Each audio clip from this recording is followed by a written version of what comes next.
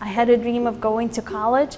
My parents knew that I would be able to somehow figure it out, and they always encouraged me to go for that. But we had no money and we had no time because I had to work, I had to provide for my family.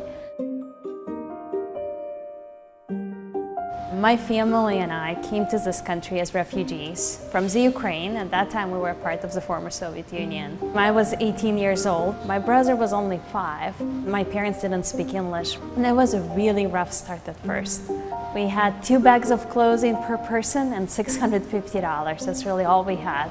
My parents were highly educated parents. Our family had high value for college education, and that's something that was very important to me to get college degree. So I was really determined to do that. I went for college options that I could afford. After college, almost by chance, I got an interview at McKinsey, and I ended up working at McKinsey and then Previti and then JP Morgan Chase and PayPal.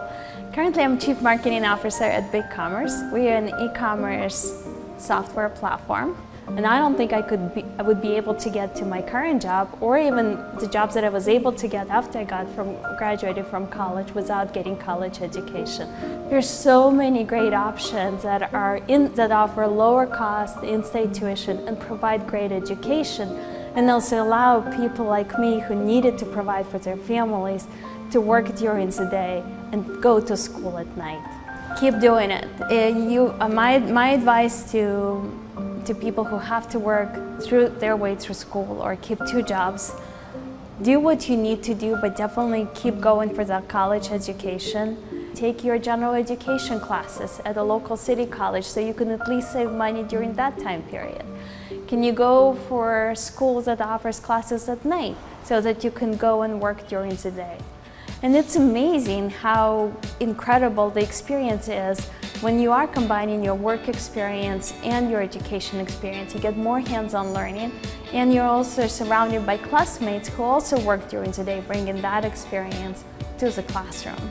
And as you do all of this, no matter how hard it is, just keep on dreaming. And if you're doing all of this, you're working and you're going to school, I can guarantee you'll be successful. The definition of success for me changes over time. When you feel that you have enough money to pay the rent, that's the first time you feel you made it a success.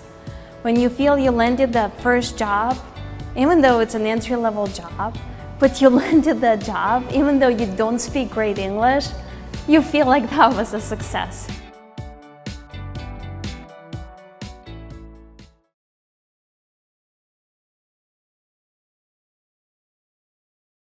Hey there, thanks for checking out CNBC on YouTube. Be sure to subscribe to stay up to date on all of the day's biggest stories. You can also click on any of the videos around me to watch the latest from CNBC.